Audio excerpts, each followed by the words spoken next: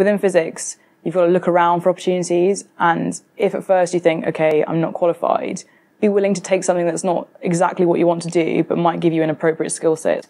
So initially I was on the BSc and didn't really have any intentions of pursuing physics as an academic career. Wasn't really anything on the internet I was interested in, but persevered, sort of check back once a month. And then around December time, a placement in France opened up, but I didn't really feel I was eligible to apply for it.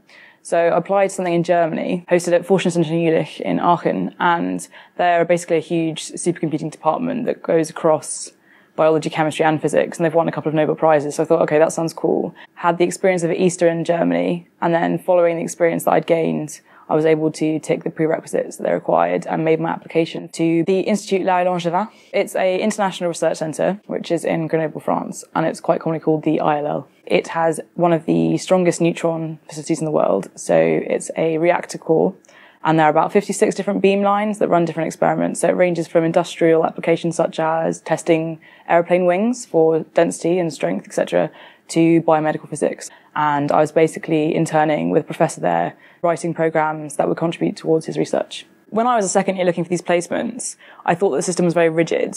If you wanted to do a PhD, say in polymer science, that's an arbitrary example, that you had to do a master's in polymers and you had to have internship in polymers, and that your whole knowledge and understanding of physics had to be polymer based. And it's really not the case. It's much more about transferable skills, which is one of those buzzwords, be that programming, be that mathematical ability, be it simulations or modeling, or be it, language. I wasn't interested really in condensed matter physics, which is what I was doing in Germany, but it was the supercomputing aspect that has meant on my CV, I can say, I'm actually quite good with computers, hire me. And then getting a placement in France, also with programming. And I've built a repertoire of skills mostly around computation, so like Python, MATLAB, SQL.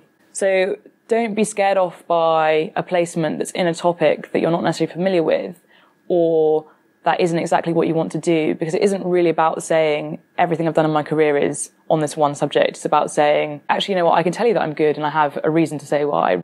In interviews, I definitely think it's that confidence that gets you the job in the end.